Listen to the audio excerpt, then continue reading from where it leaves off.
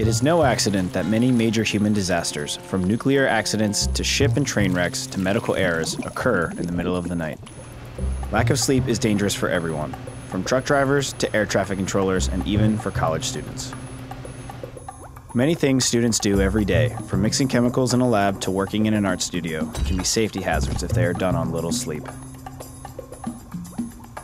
1 out of 5 motor vehicle crashes is associated with sleep-related impairment. Just one sleepless night can impair performance as much as a blood alcohol level of 0.1%, which is beyond the legal limit to drive.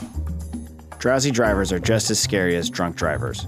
There's the same number of drowsy driving crashes as drug and alcohol-related crashes combined. A crash like this happens every 2 minutes, and every hour someone is killed. This isn't an old people problem.